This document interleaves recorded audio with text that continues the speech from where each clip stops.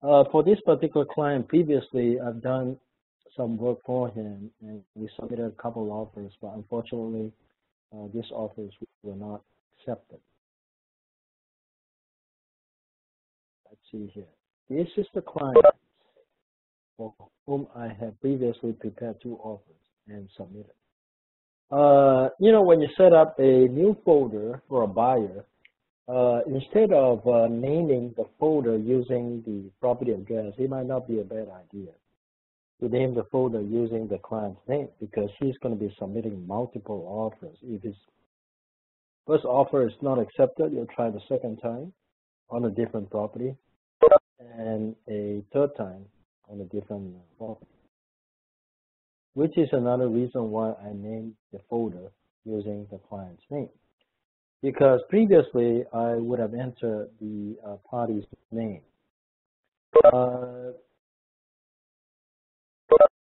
It turns out that the wife is not joining him in the purchase. The offer will be strictly in his name, but I'm still going to keep the wife's name as the case. Now, these are the 2 sellers that I'm going to delete because the offers were not successful. So I would delete this from the previous, and this is the previous listing agent, so I'm going to delete that. Nothing to input for the escrow officer or title officer, so I will delete the sellers and the last listing agent.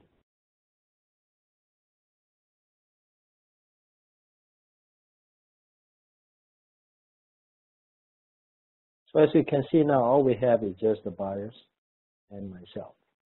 Don't worry about the escrow officer, title company, home warranty company. And now I can proceed to input information for the property I'm interested in. I'll start with the property tab. Let's go ahead and click the property tab. This was the last property that I input. I'm going to need to input a new property. There are 2 ways to do this. I can manually input the information here, or I can use MLS Connect. But in order for MLS Connect to work, your Zipform must be linked to the MLS site that you subscribe to. For whatever reason, my MLS Connect does not take me to the Pro MLS website. There's no IDX between my Zipform and Pro MLS, so I'm not able to do the MLS Connect. But if you're able to do the MLS Connect, all you got to do is to click here and then click the MLS that is connected to your Zipform. As you can see, my MLS is connected to CR MLS. I think this is the East Bay MLS, and this is Center Core, which is San Diego. I don't have Pro MLS. If I had Pro MLS, I can just click Pro MLS here and then input the MLS number and then click Find. You will find me all the information concerning this listing, including the address, the city, state, listed price, postal code, everything. Such that if I click Import, everything will be imported into this page. I don't have to type it. Unfortunately, in this case, certainly there is a problem that I have to fix. Eventually, I'm going to get Pro MLS in here, but right now, I don't, so I'm going to close this. So I'm just going to manually input it, but before I do that, a couple of things here I want to do. I want to open up the CR MLS website.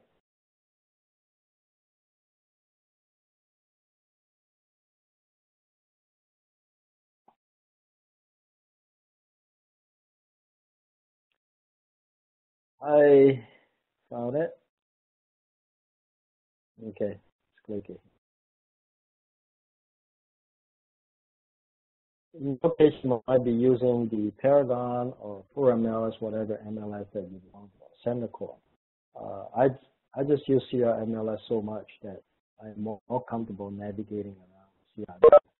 Reason I went to CR MLS, actually, you know what?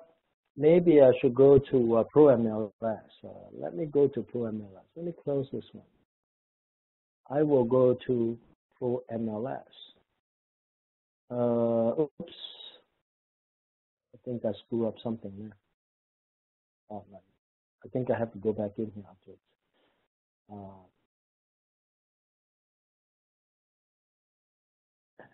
Let me go to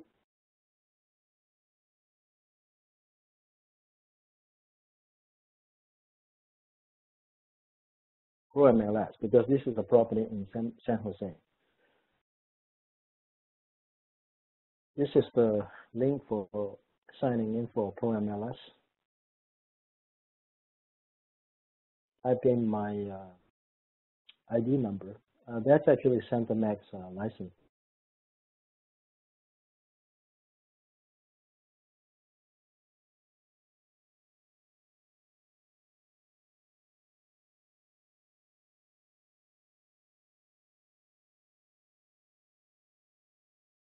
So I'm now on Pro MLS website because the listing is actually on Pro MLS, but it really doesn't matter whether I use CRMLS or Pro MLS, as you will see later on. All I'm interested in is to go to the realist page.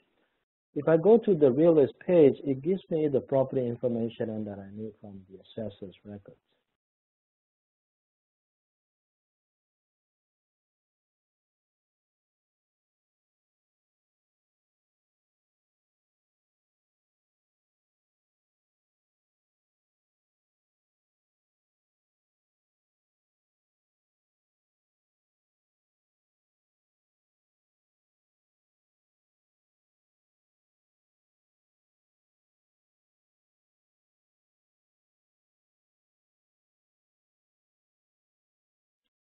Okay, I don't know why it's so slow. Maybe I have to go to another. Maybe I have to go through CRMLS. Let's see if it works better than CRMLS. Let's go to CRMLS.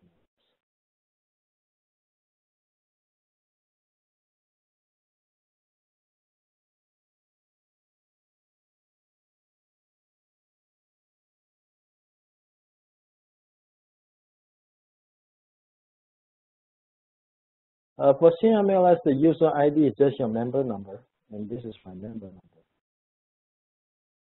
My password.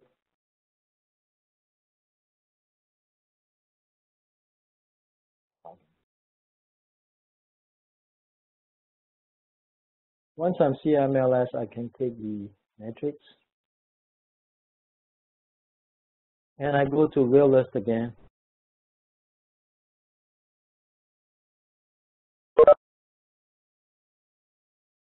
Okay, voila. So I got this page that I need. The reason I'm coming in here because if you're preparing an offer, you would need the seller's name, and the best way to get the seller's name. Oops, what happened there? Okay, is to go to the real list, and if I just punch in the address,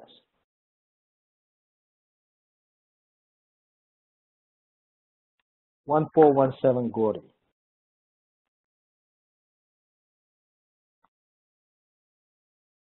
Right, and that's in San Jose. And search. Okay, I got the page that I need.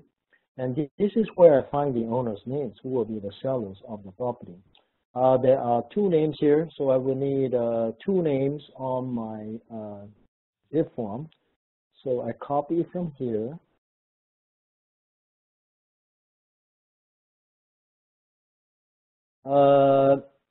I will put the property information later. How about I go back to parties first? And click new.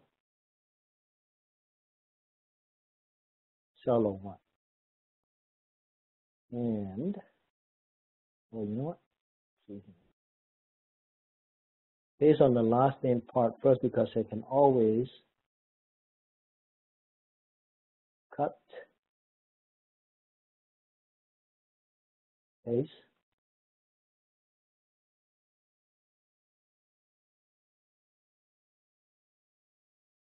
cut, and paste. Michael T. Lee is the first seller. I don't need the email because normally If you don't represent that party, you shouldn't have that party's email anyway. Okay, so I'm going to save that. I got the first seller's name in there, so I'm going to add the second seller. I got seller 2. And I'm going to copy the name of seller 2, which is this name right here.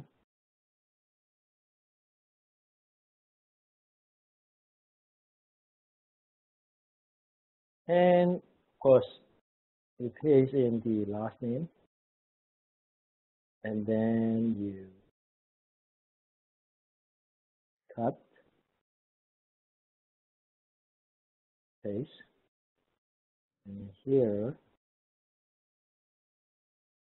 cut, paste. So I got seller 2's name in here. Great, so that's done. Next, I need to get the listing agent's information here. As I explained to you earlier, if you have MLS Connect, all of these names will be set up here automatically. You don't really have to do much. That's why you see how important MLS Connect is. But since I don't have that to Pro MLS, which I have to fix later, I'm entering this thing manually. So I'm going to look for the listing agent. And of course, I'll come back here. And now I'm going to need to use the Pro MLS. I should be using Pro MLS. So that's Pro MLS homepage. How about I look for the MLS listing first. Let's go to matrix search.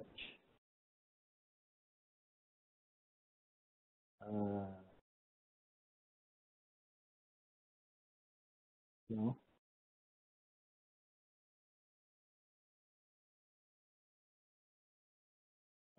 Enter the MLS here. Do I have MLS number? Oh, actually I don't. Let me see if I can find the MLS number here.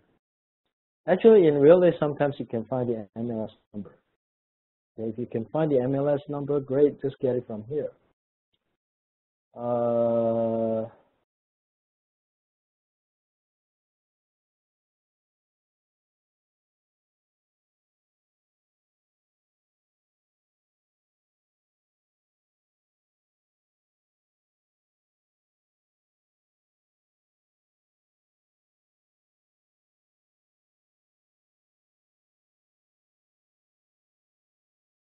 I do not have the MLS number here. Therefore, I'm going to have to look for it manually. Okay. Now, how do I look for the MLS number manually? Let me close the report here, and I will go back to the Pro MLS website. How about I go back here? Yeah, it's giving me an error message. Unfortunately, I can't access that.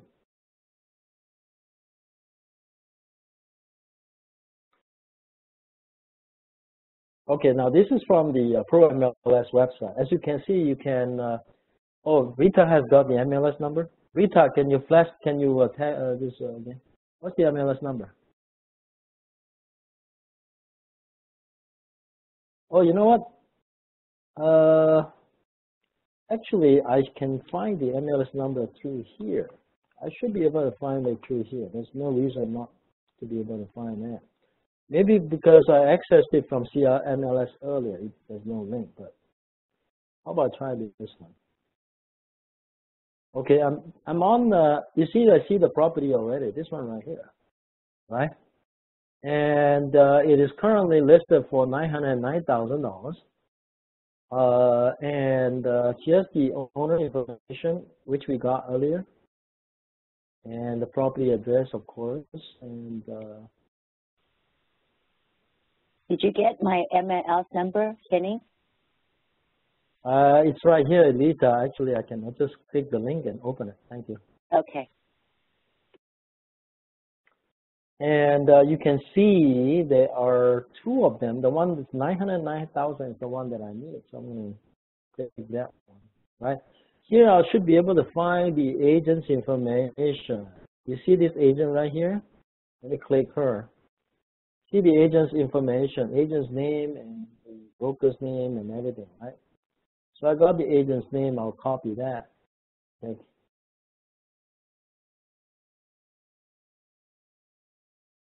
So let's go back. I got the agent's name. So I get agent name, the licensee name is here. I'll paste it here.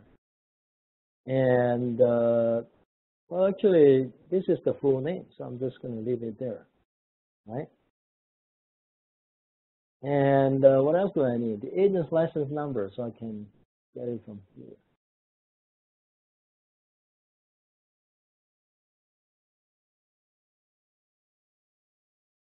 Copy. It'll be so much easier if you use MLS Connect. You don't have to type any of this. Agent's number, I paste it here, right? And then that's the agent's phone number. So I'm going to copy it.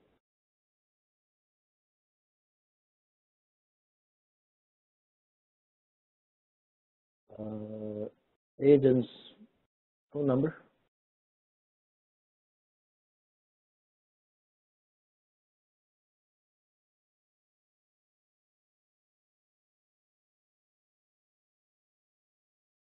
So I got the agent's number. And this is the agent's email. Copy that. Copy email address. And I can just paste it here as the agent's email. Right. Next thing I need will be the address of the broker. So this is the broker name. So I'm going to copy the broker name.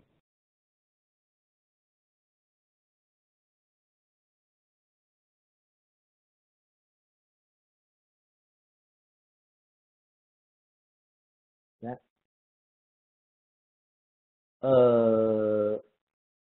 This one says phone number. Maybe I should cut it and paste here. Oh, agent cell phone number. Put the cell phone number. That's probably the cell phone number. Okay. The rest of the information, I get it from a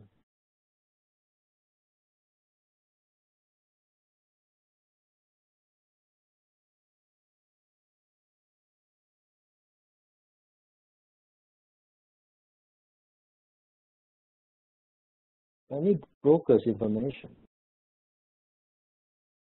Best is to just kind of click this link for the broker information. So I got the broker address. So let me go ahead and copy that. That's the broker address. Alex Lowe is the broker. Giant Realty Inc. is the broker. So the broker address, put it here, paste, and I need the city. Let me go ahead and just kind of cut this and paste it here. And then state is just California. I'm going to need to cut this and put the zip code here.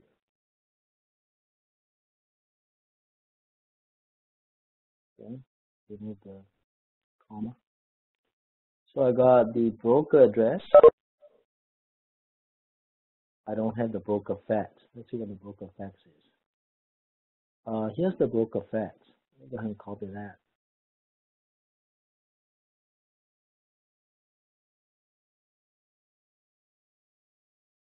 Paste.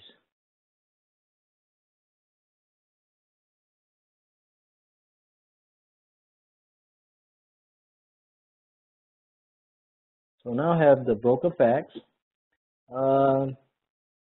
The office ID, sometimes you'll be able to put the office ID. What happens if I put the broker office ID here? I haven't tried that yet. Let's see what happens.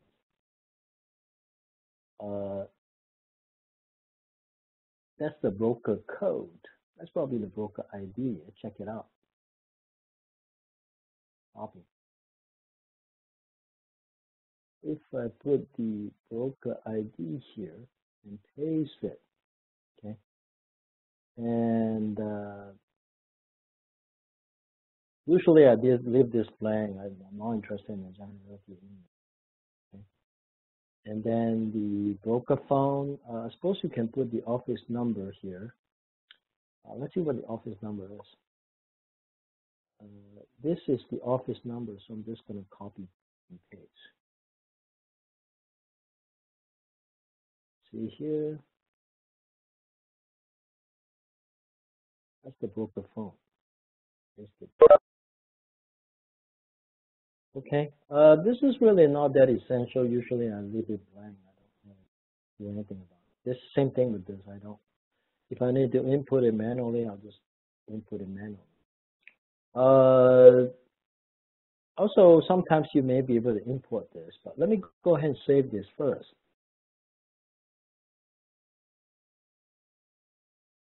Of course, I now have the broker, the listing broker, myself, seller one, and my buyers.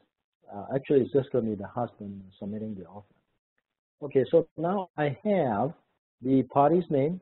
I just need to input the property information, which unfortunately I have to input manually because I don't have the MLS Connect for Pro MLS. And of course, this is in San Jose, Santa Clara. Let's see what the zip code is.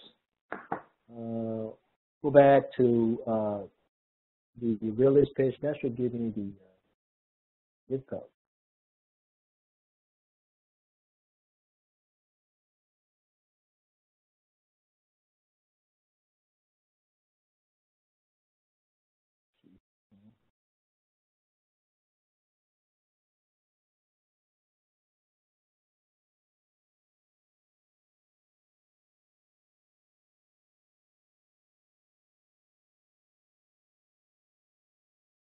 Can somebody tell me the zip code quickly? Oh, right here. 95131. 95131. Thank you, Rita. You're welcome. Okay, let's go back and put in the zip code. 95131. So I got 95131. Okay, so I got that. And something else you should fill out here. If you are a selling agent, there's something important that you're going to fill out. Now we don't put this purchase price because this is the not the right purchase price. My client wants to put $20,000 less than the listing price because we've already received the disclosure. There's quite a bit of work to do. So if you subtract $20,000, wouldn't that be $889? Will be my purchase price, 889000. Okay. The closing date, we're going to make the closing date. How about now? This is a jumbo loan. Because it is going to be a jumbo loan, I better give myself 40 days. I spoke to my lender. It doesn't look like they can close in 20 days. Now, he told me 10 extra days required for jumbo loan. So a minimum I need is 30 days to close on a jumbo loan. So to be safe, I think I'll put 40 days just in case. So 40 days from today will put me right around August 23rd, right? So we're going to put August 23rd as the, you know what? I don't want to put the closing date. I'm just going to say 40 days from acceptance. Okay. All right. So this is very important. If you forgot to do this one, you have to manually input the date of contract on every single page on the walk-in. So make sure you got this taken care of, okay? Rita, pay attention to this one. Okay.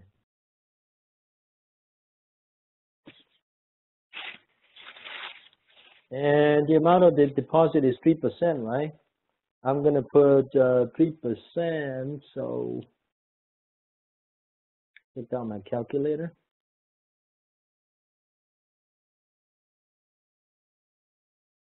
Which is 889,000 times 0.03. 26,670. 26670 is my initial deposit. Now, some of you got confused about increased deposit. You do not do increased deposit at all unless you have situation where you have additional deposit you have to put, because if you put more deposit here, it might create complication. Now, the loan that you get from the bank is not increased deposit. That goes under the balance of, no, that goes under the financing portion. And then the remainder of your down payment goes under additional terms or additional funds to close or whatever, balance of down payment, whatever. You do not put that amount in the increased deposit. I've seen some of your offer, you actually put that amount in the increased deposit, and that is wrong. Okay, you shouldn't do that. Offer date, we'll put today's date. Okay, I'm assuming that he will sign the offer today. That's why I'm putting today's date. I leave the offer time blank because I don't know. Amount to finance, it's 10% of, so it'll be 90%, right? We want to finance 90%. 889 times 0.9. You want to finance $800,000 and $100.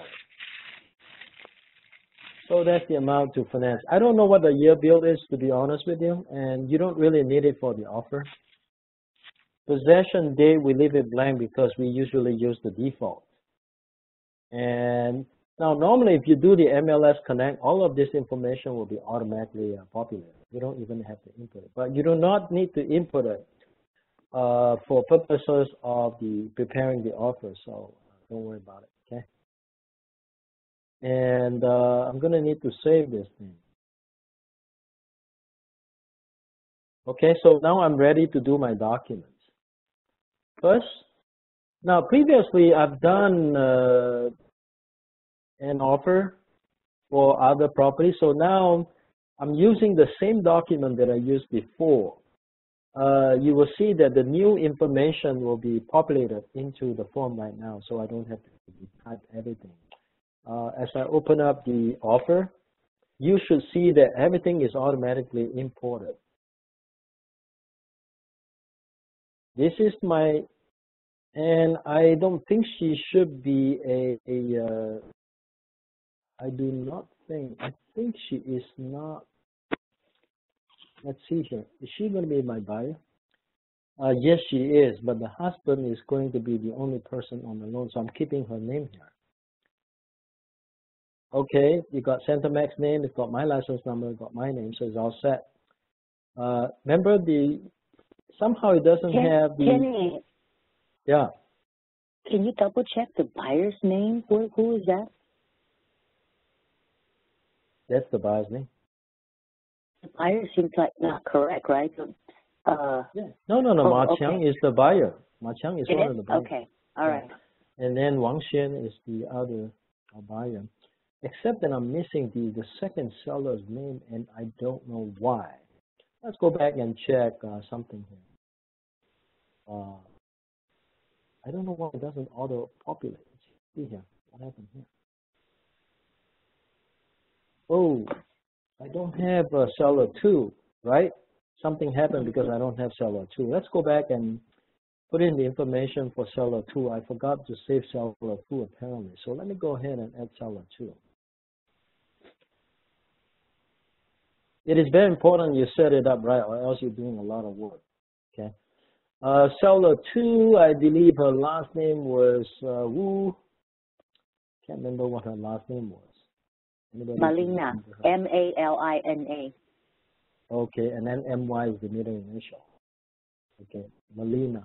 Okay, M-A-L-I-N-A. And I believe M-Y is like the initial. M-Y, correct, yes. Okay, thank you. I'm going to save seller 2.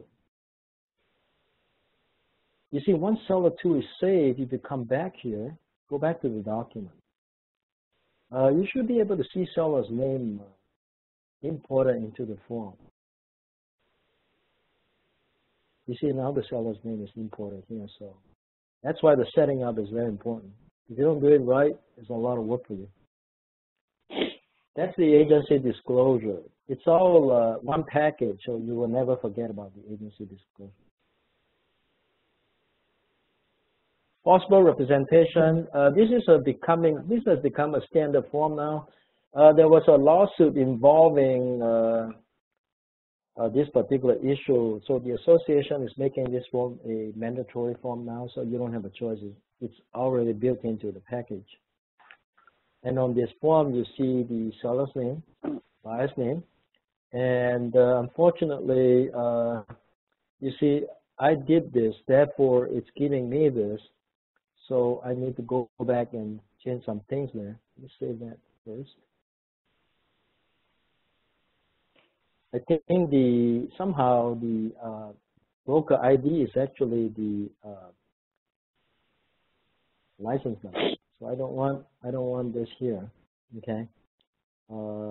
If I do not have the broker's license number, how about I get the broker's license number from the MLS?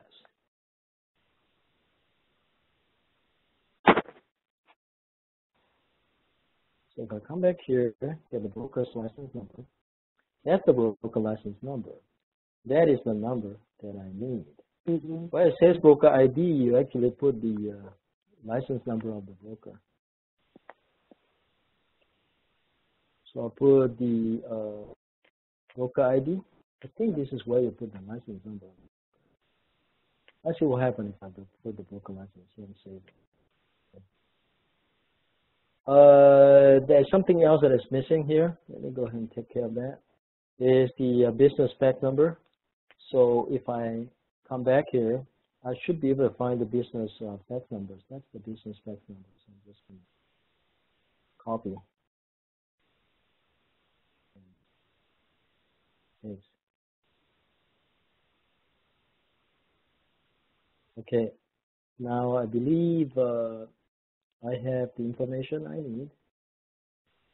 Over here. Okay, go back to form. Documents. Come back to form.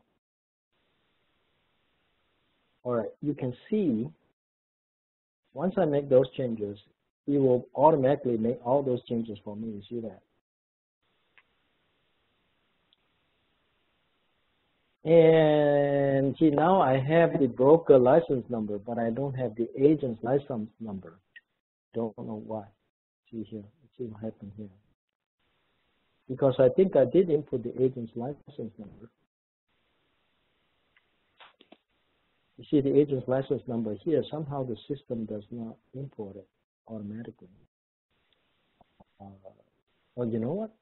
How about I try it should be below agent the, ID? You yeah, think agent ID might be the one? Okay. All right, so the agent license number, agent ID is the same thing, right? So if I do that, let me see if it populates. Okay. Now go to documents. Back in. Yep. Yep, it's right here. So the agent ID is actually the agent's license number. So if you do that, you'll be able to populate everything without typing anything. That's kind of nice. So set this up right, and the job will be a lot easier. Okay, now we go into the offer. You see how the date is actually populated? Because I set this up on property. You don't have to type it every time, and then you see the buyer's names, and that's the property address. You see, if I had used MLS Connect, the APN number will automatically show up here. See, that's why it's so important to have the MLS Connect, which I didn't have. Here it says 35 days. On a jumbo loan, I think, wait a minute, let me think about it. Do I want 40 days or do I want 35 days? This particular lender that I work with, they can actually close a conforming loan in 20 days. And then for jumbo loan, it's 30 days. If I put 35, that's probably not very safe. I'll put 40 days. Yeah, be careful about jumbo loans. They tend to take longer to close, okay? Because they may have to do some manual underwriting. Now you're just double checking. Now this is Giant Realty. Now this was previously checked by me, so it stays the same. So sometimes you have to check it. So this is, make sure, a lot of you forgot about checking the X's here, checking the boxes here. So I have to do it manually for you. Don't forget to check this, okay? This is very important because this confirms the agency relationship. Now this X is automatically put in by you for you by Zipform, so that's done for you. Here is the deposit amount, which I already input in the property page, and here's the loan amount. Wait a minute. What's my loan amount? The amount is not right. Yeah, it doesn't look right, does it? Okay. Yeah. Oh, you know what? Because this was from a previous offer, so I have to kind of change that. So 80010 100. So I have the proper loan amount now. So the rest of it, which is the rest of the down payment, is this amount here, 62,230 plus 26,670. If you add the two numbers, it should come up with 10%. Okay, that's about 10%. So my client, my buyer is putting a 10% down. He's been pre-approved. He's an engineer. He's got W-2. Looking good. 800 credit score. Usually, I don't make any changes here. Now, this will be contingent upon appraisal, and there is a loan contingency, so I'll leave it here. Now, loan contingency removal. Many sellers insist that you remove it quick, and I believe for this one here, I'll put 14 days from now, because normally when they've already spent about 14 days in the deal, if you need an extra week, most sellers will give it to you because they've already wasted 14 days. So there's already a price that they paid by giving you 14 days to make up your mind on the loan. And usually, if I need an extra week, I just ask for extra. Most sellers will give it to you. It's not really a problem. But if you put down 21 days, it's not very competitive. So put down 14 days. Here, we don't have any issue about buyer wanting to sell the property. It's not a contingency. Seller buys property is not contingency, so I don't fill this out. But if it is, you got to take care of that. These access are automatically checked by you. Now, previously, the SBSA is not a standard. It's not in the package. I check it here because I'm going to do an SBSA to be signed. SBSA is pretty much a mandatory form. Usually, if it is not prepared by the buyer, seller may prepare it. But to save time, I like to kind of get that form all signed and ready to go when I present my offer, instead of forgetting about the form and having to go back and do one. So it's better to do it up front. Okay. This particular buyer does not have a lot of unusual contingencies, so it's very easy for me to put together this offer. Now, on the NHT, usually this is what I write. You know, I don't really care who they use for MHT. I'll just say provider of seller's choice. Okay.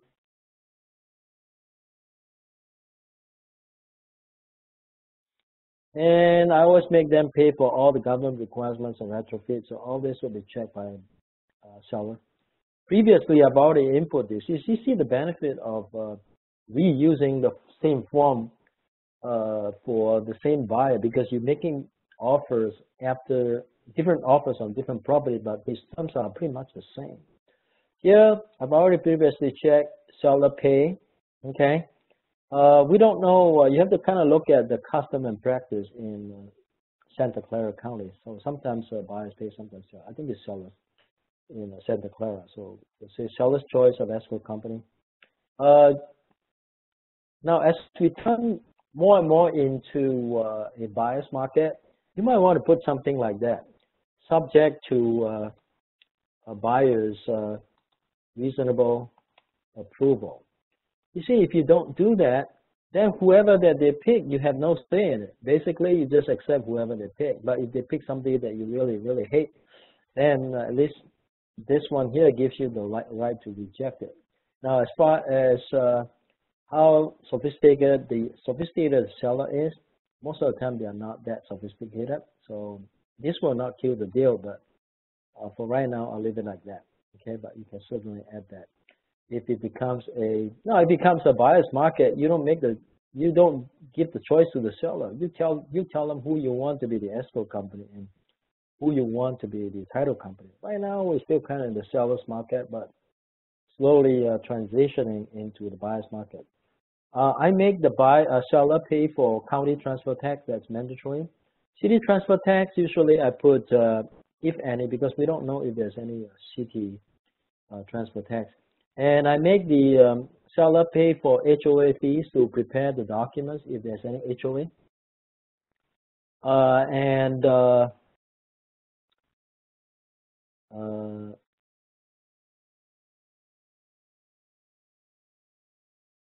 No transfer fee, private transfer fee, and seller will pay for home warranty, service provider, or seller's choice. I want air conditioner in the package. If you have pool, make sure you check the pool box. And you know, previously that particular house, actually the purchase price comes with a feature and a washer. This one I don't know, so I'm gonna uncheck that for now. Okay, I don't think it includes those, but the stoves definitely want the stove.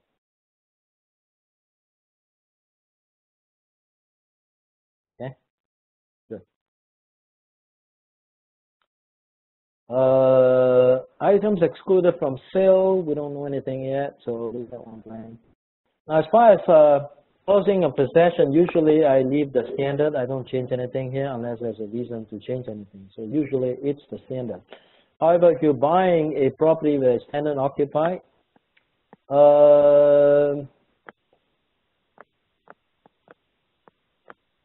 you should indicate what you want to do with the tenants.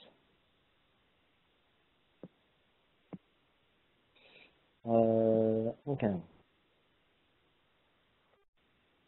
If in an investment property, certainly you want the tenants to stay unless you have good reasons to not want the existing tenants, such as bad tenants. Kenny, is the refrigerator included as part of the purchase? Usually it's not, unless the listing indicates it's included, because refrigerator will be personal property and not real property. Okay. And for inspection, usually I use 7 days. You don't need so many days of inspection. Now, as you can see, the market is changing. We're slowly transitioning into a buyer's market. I think you still want your buyer to have the inspection contingency, okay? It's not as competitive as a couple of years ago, even last year. I think the market is softening a little bit, okay? So I'll put 7 days here for the inspection contingency. If you do not need to change anything, don't change it. Just leave everything as default. And the rest of it is just the E sign, right? So, right. And same thing with this. Usually I leave the default, but sometimes you may want to give the seller only 24 hours. In some situation, like for example, you want to make multiple offers. You don't want to wait the full 3 business days before you can submit the next offer. You want the seller to give you an answer within 24 hours. Sometimes that would be a very good strategy to put some pressure on the seller to get back to you. So you don't always have to use the default. 24 hours will work very good sometimes. And now, if you have a buyer in a representative capacity, you want to check here, for example, like in the trust or corporation. Now, to use another one. You see how this information is automatically populated? I don't even have to type anything. Everything is all imported. You just have to verify the information. If you do everything correctly, you can actually generate this thing like in 10 minutes or 15 minutes. It will save you a lot of time. See, the address is automatically populated here. And then you just double check, make sure all the names are there. And normally, if you're doing it for the first time, double check all the information. Make sure you have everything here. So this is complete, so I'm going to save that.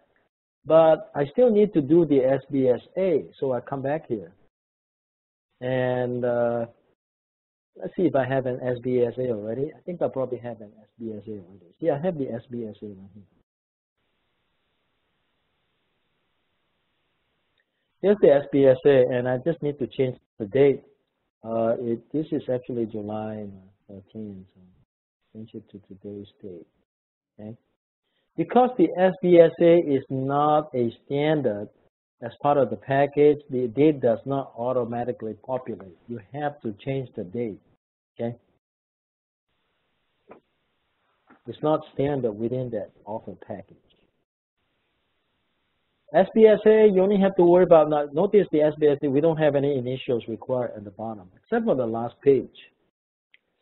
If you look at the last page, it's got all my information populated. That's great. So that's all taken care of. Right? All I got to do is just save that. So now I'm ready to send the forms to my client to e-sign. Just click the e-sign. Right? And because it also requires my signature, I will be the first signer. And then the husband will be the second signer. And wife will be the third signer. And I'm going to click done. Okay? You see, double check all the emails. Make sure you have the correct email. See, this is the right sequence. I go first, then the husband, and then the wife. Okay, and then I click next.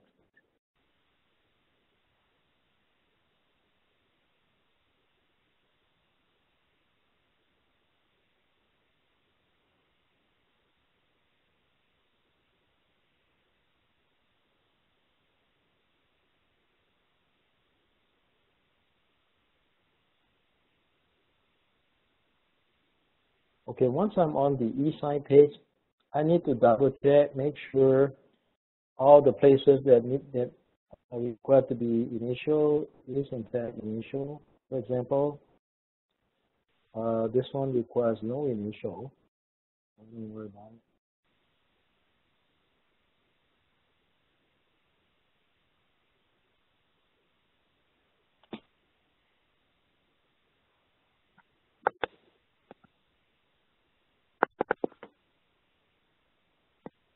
Page 2 of 12. Wait a minute. This must be the SBSA. I don't want to do that. Let me quit. There's something else I can do better. I can actually have them e-sign both forms. Hold on. I'm back here. All right. E-sign. You click e-sign, right? And if you created something and didn't start, you just simply say created. So I'm not going to create. I'm not going to have them e-sign this alone.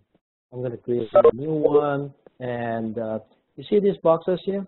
You check all the forms that you want to e-sign, so you can have them e-sign all at once. So I check this form, the purchase, the offer, and then I check the SBSA.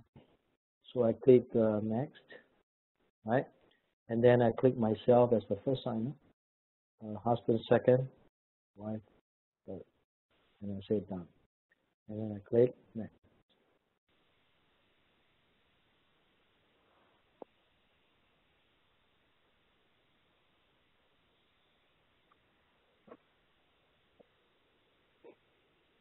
Okay, now it takes me to the offer. I just double check, make sure those places that require signatures actually does have. You want to make sure this is provided, that provided, okay? Make sure. The rest has nothing to do with you. Yes. Have we wiped out the arbitration part? I think this page I don't care anymore. I'm just going to leave it in there. Not anymore? Okay. Yeah. And also, you have mentioned about make sure to date the contract on top left and top right. Yeah, which I did. I showed you earlier. You show it. You see in a minute. Hold on. Here. Okay. That's automatically done for you through the property page, actually, because that's where you input the contract. Now, we got the agency disclosure, and then make sure everything that requires signature, you have this highlight, right? This highlight, or else they will not be signed. You see the date on this one here, date prepared. This date is actually input in the property page. Once you input that, it will automatically be imported into the form as the contract. Mm-hmm. That's the top. Yeah, this one right here, that's what I'm talking about. You see, when I review your form, I do not see the date prepared, okay, because you did not input that information in the property page. Okay. How about top right? I can't hear you. Make sure you see for top right. Top right, there's nothing on top right. Okay, because earlier you mentioned make sure the date is top. I mean, to put the date on top left and top right. If I say top right, it was an error, so it should be left only. Okay. All right. Now this is buyer's initial. You see, this it's already put in by a Zipform. You don't have to manually put that one in there. You just need to double check and make sure it's there. So, and you want to do it correct the first time, because if you miss an initial, it creates extra work for you. You have to go back and get them and start another e-sign. That's just too much work, right? So when you do it, double check, make sure everything is correct before you send it, okay, for e-sign. See all the pages that need to be initialed. System should have done it for you already, and sometimes I even lazy to check it because I know it will be there. See that? Yeah.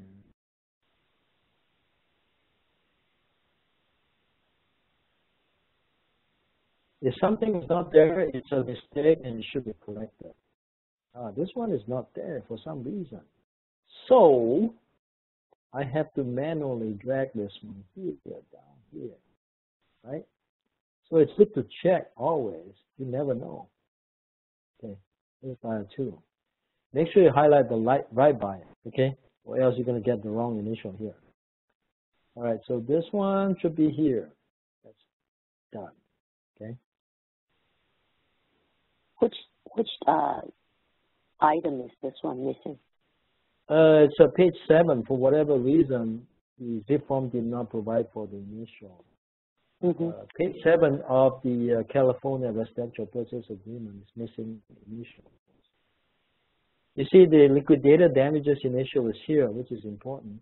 Now the arbitration one, Rita was saying we used to manually take them out. That was because I'm not a big fan of arbitration, but these days I don't care anymore. Just leave that one in there. The system gives that to you, so I think we just leave that in there. We're not going to change that. All right. Okay. That's good. And then the bottom initial, this, you see, it's very strange. Page 7, it did not give it to you, but page 8, it gives it to me. So I don't have to do anything. I just need to double check, make sure all the initials are there. Now I'm on this page where a signature, you got a buyer signature here, which is good, right? And that's for the seller. And then this part here is actually for you, okay? And the system set it up for you already. And you see now the buyer's initial is on the right, okay? Not on the left anymore. So anyway, the buyer's advisory, you should have the buyer's signatures all set up. Okay, so this is complete. So I'm going to save it. I'm going to save that. Okay, and now you only finished one form. Don't click send yet. You have another form. So make sure you take care of the other form first. So now you have the other form. Okay. All right. Check the initials and signature for the other form. Let me move it to the middle. This particular form, I know the form so well, I don't have to check every page for initials because initials are not required on every page for the SBSA. Only a signature is required on the last page, so I'm going to go all the way to the last page. Okay. Make sure the initials, the signature are all set up to go. As you can see, signatures all set up, so this is done. So save that. Okay, so this is all saved. Now, for offer, you just need the SBSA and the offer package. And then if you have a trust or a LLC or a corporation, a business entity, you need a third extra form. That is the representative capacity form. So don't forget that form if you have such a capacity, such an entity. But since I don't have to include that form. So at most you will only have representative capacity. Capacity? Yeah. Okay. So at most you only have 3 forms, usually only 2 forms to prepare, to set up for e-sign to present an offer. Now once your client, now if you click send here, as you can see, it will now I'm ready to send, so I'm going to click send, okay? And then click send now, okay?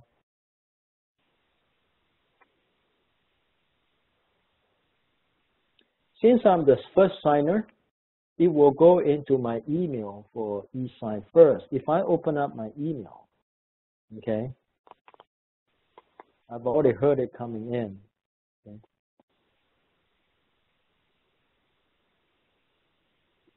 Oh, not yet. It hasn't come in yet. So sometimes it takes a few moments to come in. Okay, now it has not come in yet, so I'll wait for it to come in. Now once it comes in, there's a sequence that you go through to do the e-sign. Some of you already know how to do that, so I don't have to show you. But that's pretty much the entire process. What is this? I don't need that anymore. Close it. I do not need it.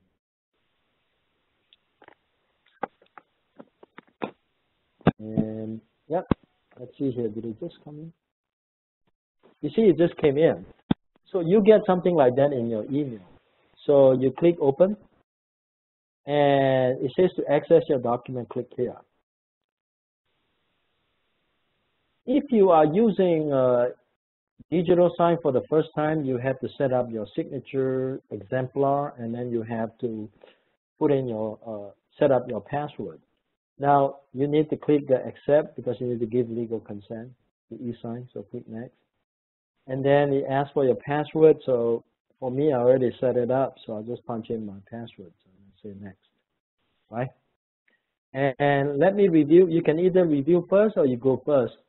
For me, I don't need to review because I know what I just wrote, what I just prepared. But if you have never seen it, you want to review first, okay? For me, it's just going to go. So if you click go, it'll take you to where exactly you need to click the sign, the word sign in blue. So click that. And there are 2 places I need to sign. So this is the second place. Oh, actually, there are 3 places. Oh, there are 4 places. Yep. Currently, there are 4 places because the SBSA also requires my signature. So I'm going to click that. So finished. As you can see, it's a very, very quick process. Now, once I finish, and now you can review it, but usually I don't because I know what's in there, right? So I'm going to exit it. Okay. Exit here.